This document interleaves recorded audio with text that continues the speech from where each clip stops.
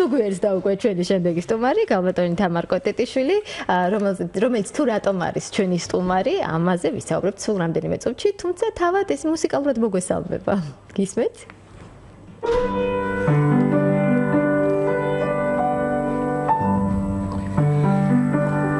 მე უშენოდ უხთოთ მგოდარი ვარ გამოჩნდები მზედადარი ვარ დაირავარ საზანადარი ვარ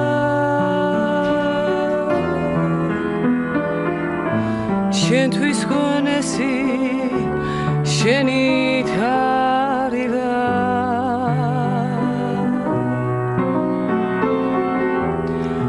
შორს წახავედი მთებს მიეფარე ჯირში მყოფი არ შეგევალე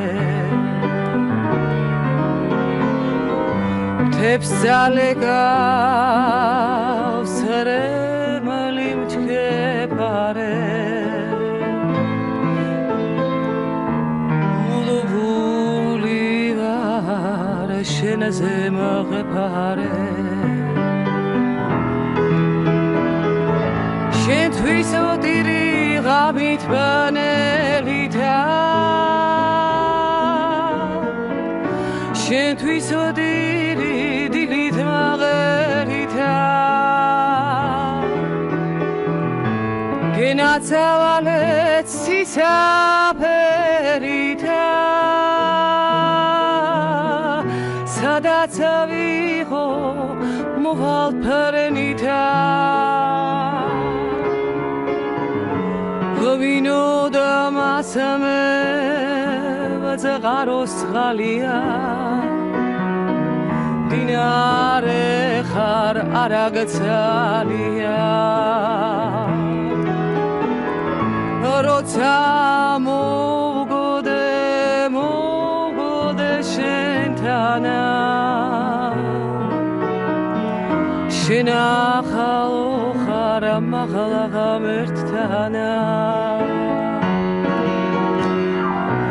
მე უშენოთ უხთოთ მოგოდარი ვარ გამოჩნდები მზედადარი ვარ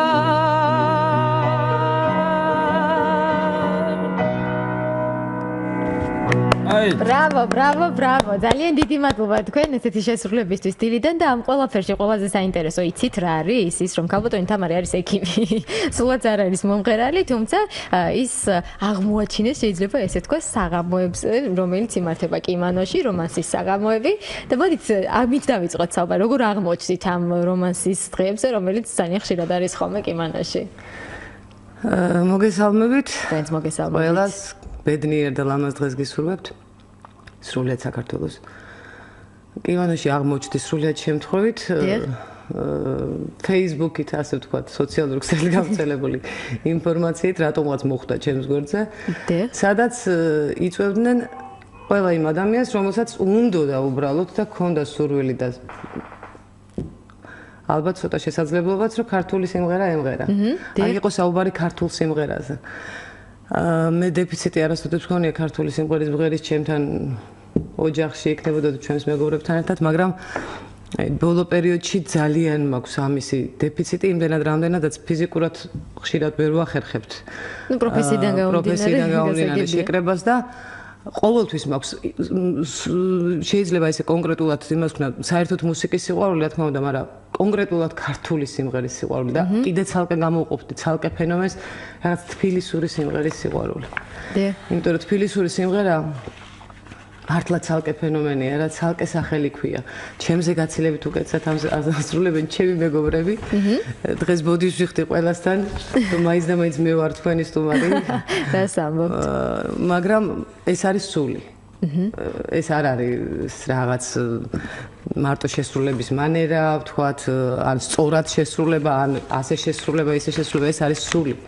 სული, რომელიც მოიცავს ქართველობას, მოიცავს თბილისელობას, მოიცავს ურთიერთპატივისცემას, მოიცავს ქალის და მამაკაცის ურთიერთპატივისცემას, მამაკაცისადმი ქალის დამოკიდებულებას, როგორც უნდა იყოს ოჯახის თბილისური ქართული ოჯახის არსებობას. აი ამას მოიცავს ყველაფერს. ეს მოდის სხვა ფესვებიდან და სხვა ძირიდან და ამიტომ არის ჩემთვის ძალიან საყვარელი.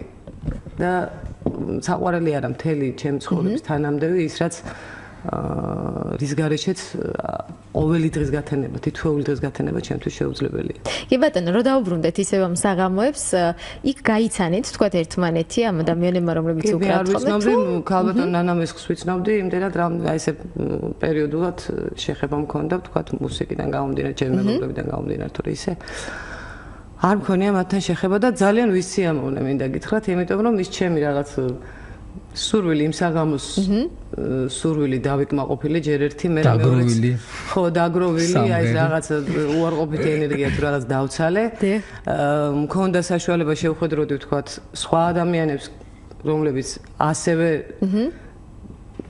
დიდი სიყვარულით და იმ სულით ასრულებენ ქართულ სიმღერას და იყო ძალიან ძალიან ბედნიერი და ლამაზი საღამო ურთიერთობის საღამო ჩვეულებრივი თბილისური ურთიერთობის საღამო და თანამაღლისთანავე იყო საოცრად გემრიელი გარემო ალბათ გარემო და კულინარია ძალიან ძალიან გემრიელი თბილისური სიმღერა ღვინის და კარგი სუფრის გარეშე წარმოუდგენელი უბრალოდ ღვინო საუკეთესო რაღაცა რო აკლია ხოლმე უკვე აღარ არის კარგი და მე რა მაინტერესებს ექიმი ვახსენეთ რომ ექიმი ბრძანდებით ანუ აქტიურად ხართ ამ სფეროში ამ ეტაპზე რა მიმართულებით მე ან გინეკოლოგი ვარ მუშაობ რუსთავის სამშობიაროში არა კლინიკა რუსთავში მრავალ პროფილიან საავადმყოფოში რომელშიც ფუნქციონირებს სამიანო გინეკოლოგიური განყოფილება იქ მუშაობ და აი ეს მუსიკალური მიმართულებით ანუ თუ გაქვთ მუსიკალური განათლება თუ ეს ოჯახიდან მოდის ეს ტრადიცია დამთავრებული ჩვეულებრივი სტუდია გაგრძელებით არ გავაგრძელე იმიტომ რომ ვიყავი ზარმაცი. როგორც ხდება ხოლმე დაგეთანხმებით, იმიტომ რომ სამედიცინოზე ვისაც შეხება ქონია, იმდენი სწავლა ჭირდება, მაგას მუსიკის ზარმაცის რა მოგახსენოთ? არ ვიცი, მუსიკის ხო ალბათ, იმას კიდე სხვა რაღაცა ჭირდება. ნოტის კითხვას კიდევ სხვა ნიჭი ჭირდება, სხვა შორის მე ასეც გამიგია, რომ ნოტის კითხვას ჭირდება ნიჭი. მე ეს ნიჭი ნაკლებად არ მქონდა და ალბათ ჰობის დონეზე დატოვეთ ისე. და დავტოვე შვიდწლედის. ეგ ნიჭიერების პრობლემა არის შემთხვევაში და რატო? იმიტომ რომ სულ განსანიჭიერს რომ ეხლა არა მე ვისწავლი. აი ეს არის რომ მაინც გამომდის და გავაკეთებ. კი ბატონო, შეგიძლიათ შეგვისრულოთ კიდევ ერთი სიმღერა? რამე. სულ ერთია. რასაც ამ საღამოებზე ასრულებთ ხოლმე, იმიტომ რომ დარწმუნებული ვარ ჩვენს მენელს სიმღერის მოსმენა უფრო ესიამოვნება დილიდან. მე ჯერ ერთი მინდა ბოდიში მოვიხადო, საერთოდ ზოგადად ბოდიში მოვიხადო, მაგრამ ბოდიში მოვიხადო იმ მომღერლებს, რომლებსაც უმღერიათ შეუსრულებიათ ის სიმღერები, რომელსაც მე დღეს შევეცდები კი არა და გავკადნიერდები და შევასრულებ. ძალიან დიდი ბოდიში, პირველი გოგი დოლიძის ნამღერი იყო პირველად, მე ქალბატონმა ლიზა მემღერა ბაგრატიონმა არა ჩვეულებრივად. მათ მოუხდი ბოდიშს და ეხლა მოუხდი ბოდიშს ჩემ ლაშა ღლონც უკაცრავად ლაშა რომ მოგყარე სიმღერა. საბოდიშო ნამდვილად არაფერია. არაფერი არის საბოდიშო, პირიქით რაც უფრო მეტი ადამიანი იმღერებს საქართველოში, ბევრად უკეთესია. ანუ ბევრ სხვა რაღაცეები ჯობია კიდე საბოდიშო არაფერი, პირიქით დაწუნებულია რომ ბატონი გოგერო სოციალი იყო ძალიან გაუხარდებოდა ლაშას, ძალიან უხარია. ლაშა გამიგებს. მე ხო ძინავს ალბათ ლაშას. გქონდათ ინსტრუმენტთან გადაბრძანეთ, კიდევ ერთხელ შევახსენებ ჩვენს მენელს, რომ ქალბატონი თამარ კოტეტიშვილი გახლავთ ჩვენი სტუმარი. მე ან გინეკოლოგი ექიმი შეგისრულებთ ახლა სიმღერას. FM 102 და 20-ზე.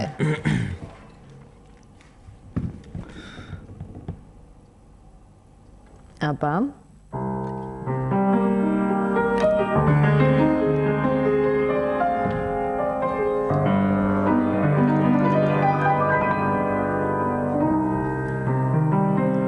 Сегодня темная луна,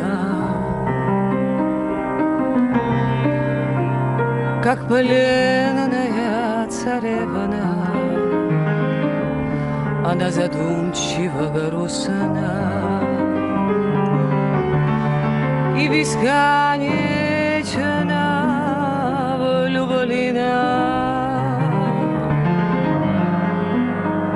Сегодня наш прощальный уже в приморском ресторане. Спустилась на террасу тень, зажгались огни в тумане.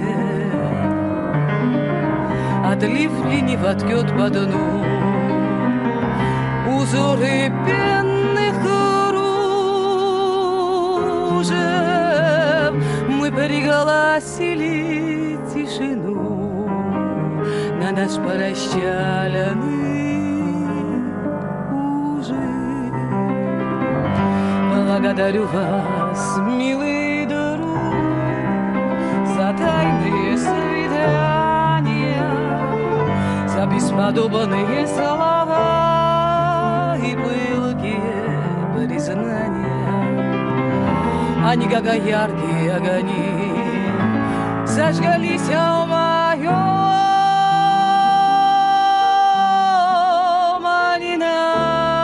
ненастье, как эти золотые дни угороденного счастья.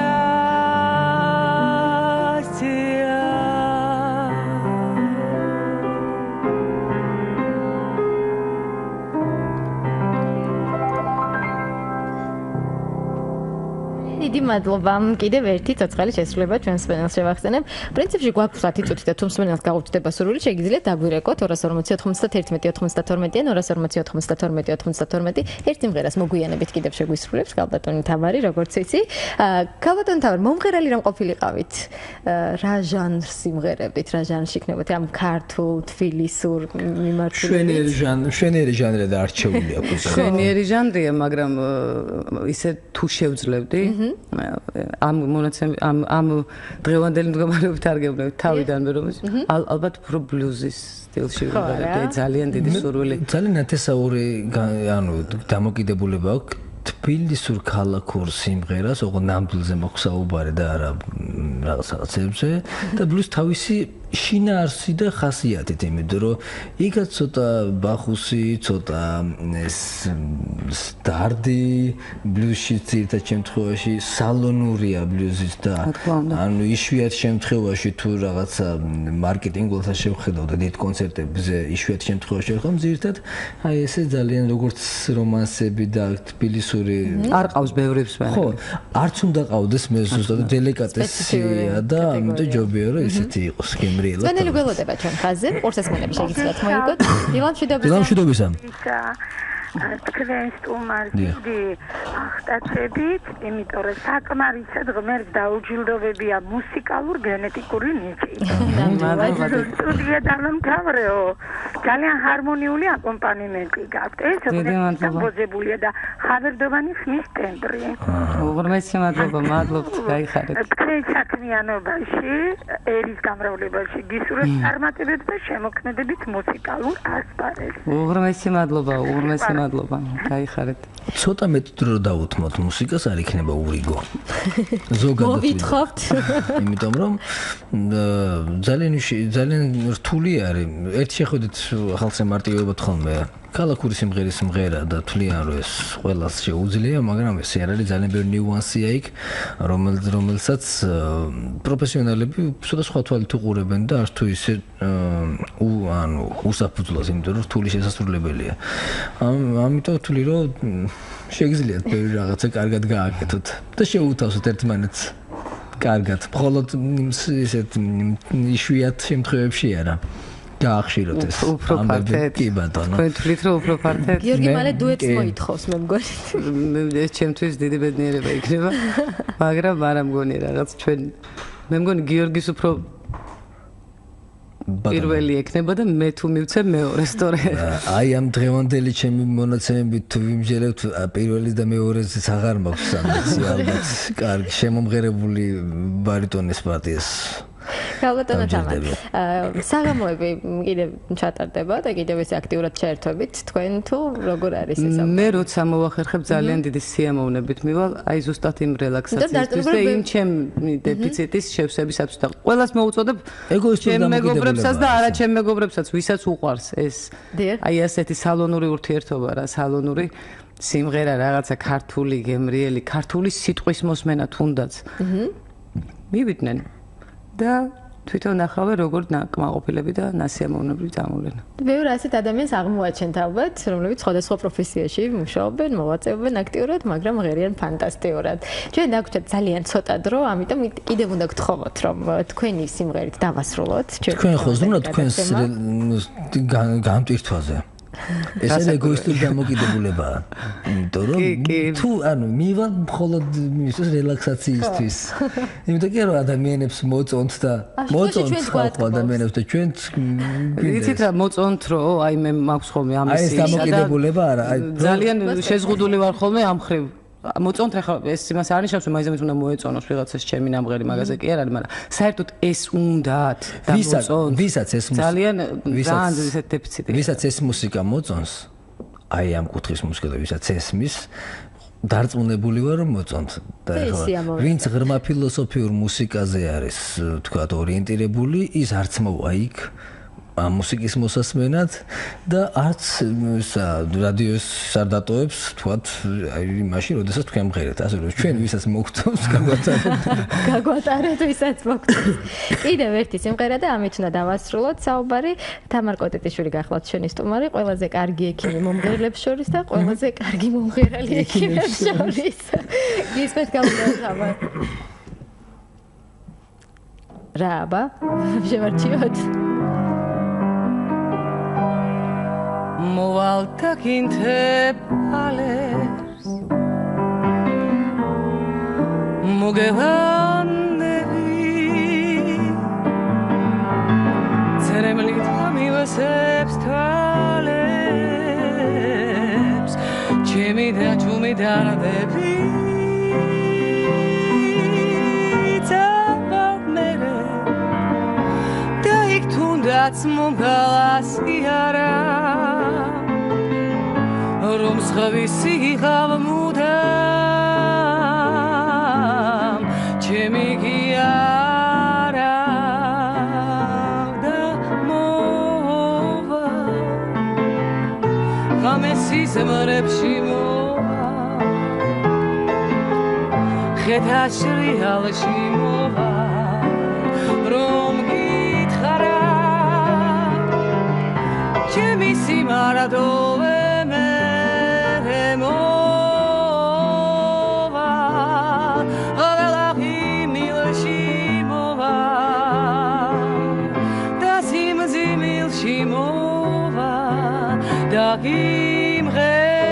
იმღერებ მოგედავგებლანდებათ არა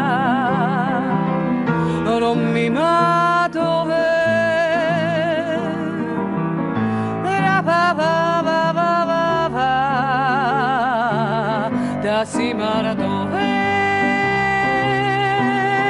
წავალმერე და იქ თუნდაც მომგალას იარა რომ სხვისი ღავა მუდამ ჩემი კი არა და მოვა ყველა ღიმილში მოვა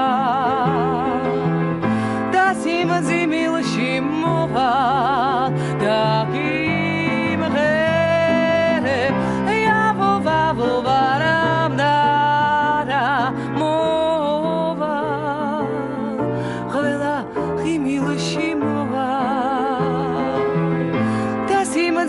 შიმოვა და გიმღერე